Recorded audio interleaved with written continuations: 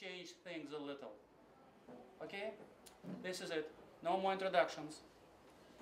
Sharon. The first thing I would like to do is to thank you, Alexander, for allowing us to come here. This is a real honor for us because we have known that we were going to be coming to your country, and we wanted very much to speak with people at all levels, particularly youth. And in our country, we also like to speak with our youth because we feel like that you are the future for us. Because our ages, somehow or another, have not been able to do the right things by our populations, or at least ours. And we leave that to you to think about whatever is going on here.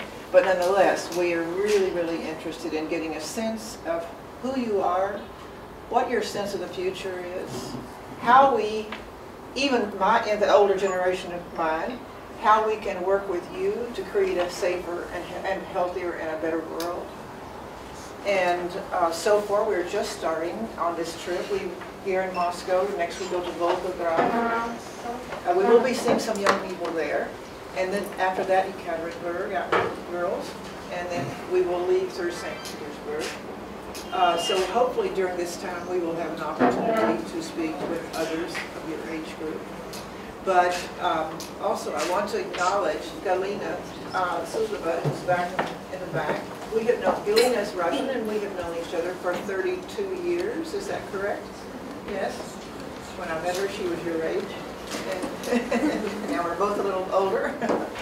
And then our delegation comes from 15 different states in the United States. Most of us did not know each other when we met at the airport. But one thing we knew for sure, we're all interested in trying to find ways to rebuild the relationship between our two countries. I'm delighted to be here because I like Sharon's idea. We don't want to be so stupid as to have another world war. We want to have peace because we know each other. Thank you.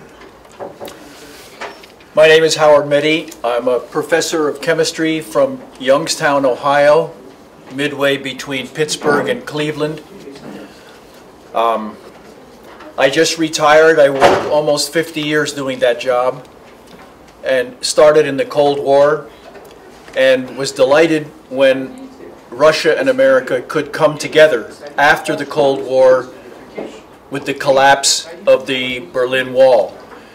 And it was an opportunity for our two countries to finally come together after being at sword point to each other for probably 50 years. And now we're going apart from each other again, and it's very disturbing to us to see the opportunity slip away. And we would like to do what we can do to try and put things together, to learn more about why this happened, because we don't want to see it happen again. We've got to put it back together somehow with your help. Thank you.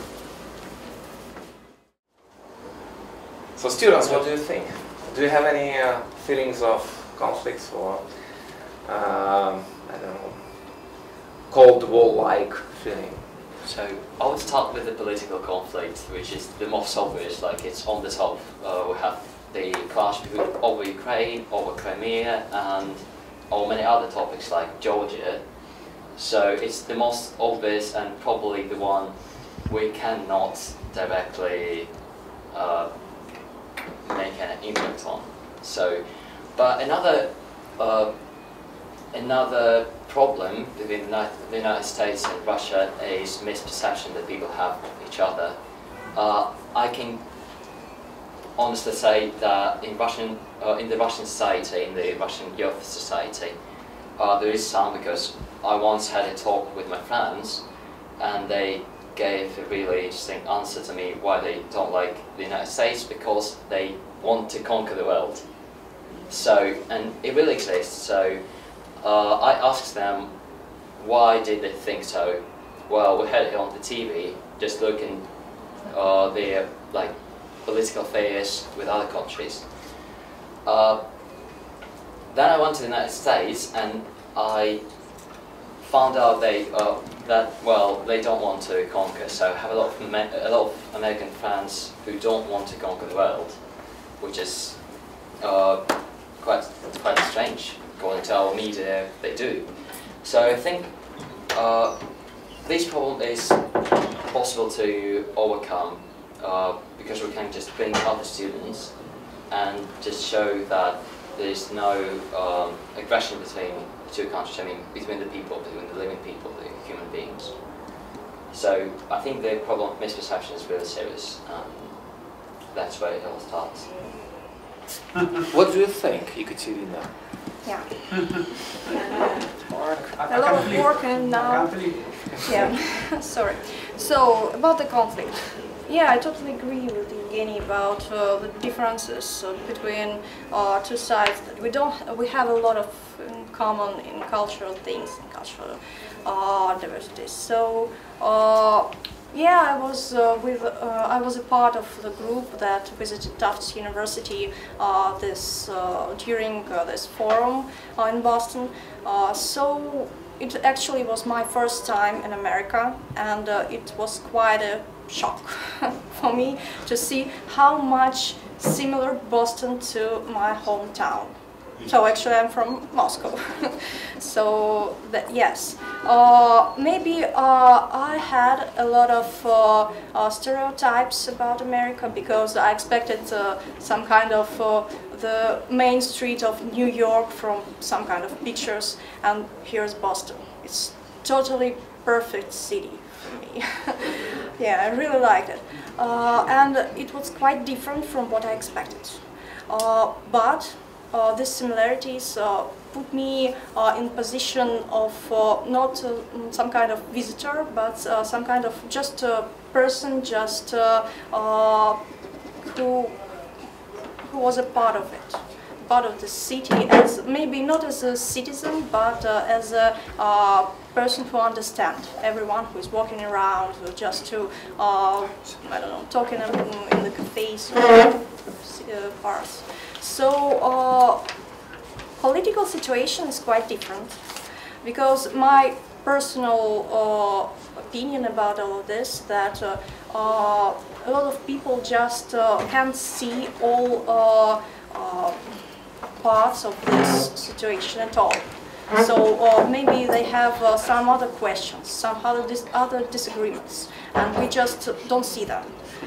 Maybe they are part of a much bigger part of this conflict that everyone can expect. So it's just my personal opinion. And as a study abroad coordinator, it's really something that I wouldn't want to have influence on our relationship between I don't know, between universities, between just people.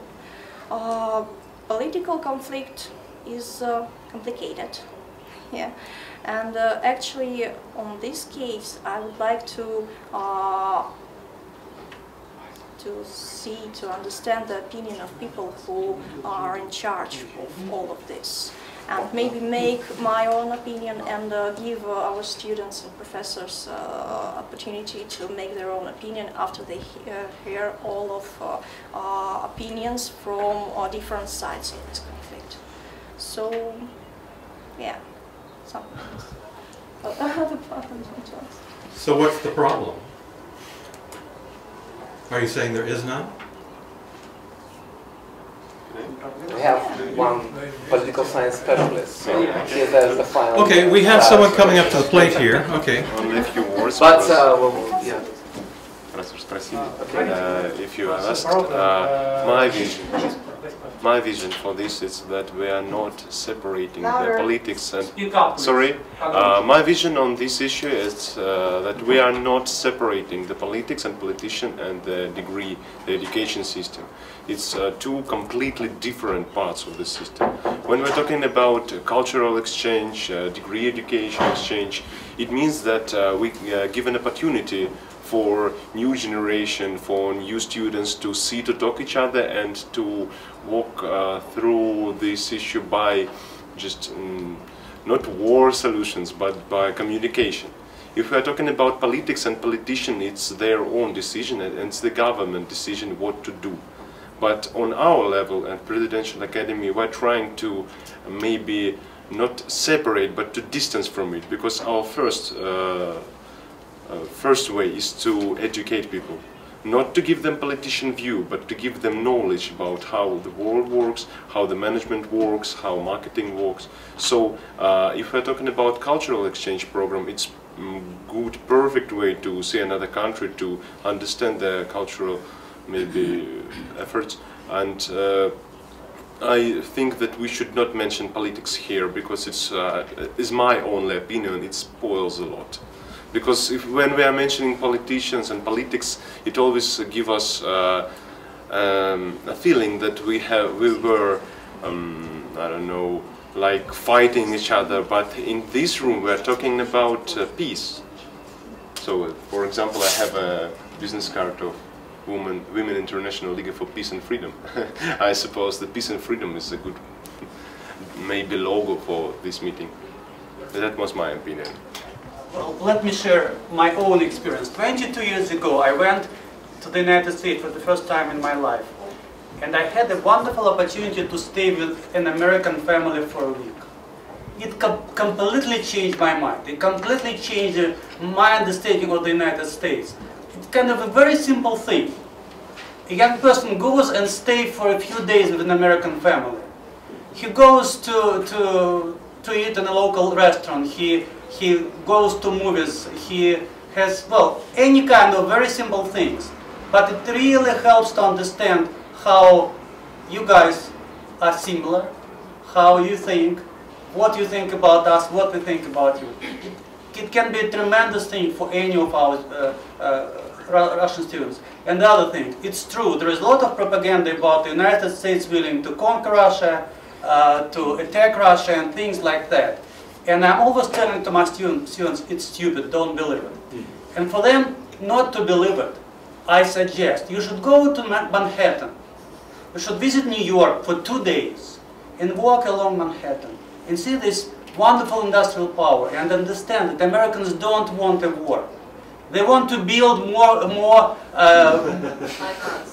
yeah, they want to live peacefully, do the things they do, and they don't want to have a war with Russia. So a simple thing like a visit to New York for a few days can change people completely. So, well, of course they cost money, but those are not so huge monies like host a Russian person for a few days and visit with him Manhattan. Very simple things. But if you can help us to an extent, to a few students of ours, it can help those few students, and through them it will continue. Okay. Tell me, do you trust Western Ukraine, Kyiv? Do you trust their newspapers? No, not at all. Okay, and do you trust the Donbass newspapers? No, not at all. And do you trust Russian TV? No. Frankly speaking, maybe 8 or 9 years I'm not watching TV at all.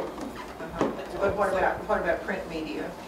So if I want to get some information, I search it in US media, mass media, Russian, Ukrainian, and also I have a lot of friends which are working in public policy in Ukraine. So I used to trust them, but sometimes you never know where is a reality, where is objective. So they can tell me what they saw, but through their mind and their eyes. So we still live in different countries, so maybe I have another background, maybe they have more experience in public policy. So that's why I used to trust them, but I'm not take their information as truth, as totally truth, because for now nobody knows where is this line between truth and you. Do you all take any of, or do you look at any of the news services here in Russia that are being done by Americans? For instance, Russia and Saturn. No. You don't do that, so you don't trust that either? Like, I'm not, you know, it's not so well known. It's not so well known. It's not so well known, and also, if I really need something, also cheat. But usually I try not to be involved in all of these problems in society. It's my position. You have to do your work as a student too. Well, we have some more Russian students who didn't say anything about how they see their future. Ladies, девушки, скажите, как вы видите свое будущее? So my idea is simple. A little louder, please. Okay, my idea is simple, and I want to see the future in which I can use all my opportunities to see what I want to see, to travel in country which I want to travel, and I think now I think it's a huge problem for students to do what they really want without any help. And in education, actually, we have a lot of problem because my mother is a teacher, and she sees that many pupils doesn't know what they actually want, and I want to see the future where young people will have opportunity to see more, to learn more. So It's really simple. You're right. It's really simple. Thank you. Anybody else? I think one of the things that we talk about is this sense of powerlessness in changing politicians' behavior, and that we can't affect that effectively. And really the only way to do that, and it's what you spoke about earlier, is having the citizenry care about each other. And the only way that happens is this getting people together. And as the politicians are influenced by the fact that we love Russians, and we have relationships with Russians and they matter to us, they're not this place on a map that we don't understand very well. That as our politicians understand that, then their discussion changes a bit. And that's really the only thing that will change, that we have the power to change. There are people and forces that we don't have the power to change. And many of those are, quite frankly, evil things. And they're people who crave power and lives don't matter to them. But once we can express in a really clear and powerful way that your lives matter to us, and that our politicians understand that that is profound. And one of the ways that happens, I think one of the reasons you have so many students from BYU is I bet most of them have lived here before. And That's so right. they come to love the country and they want to study.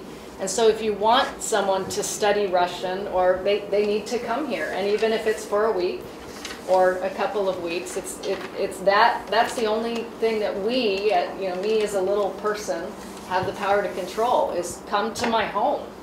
And we'll come to your home, and that will be the only thing, I think, that influences it. And I would like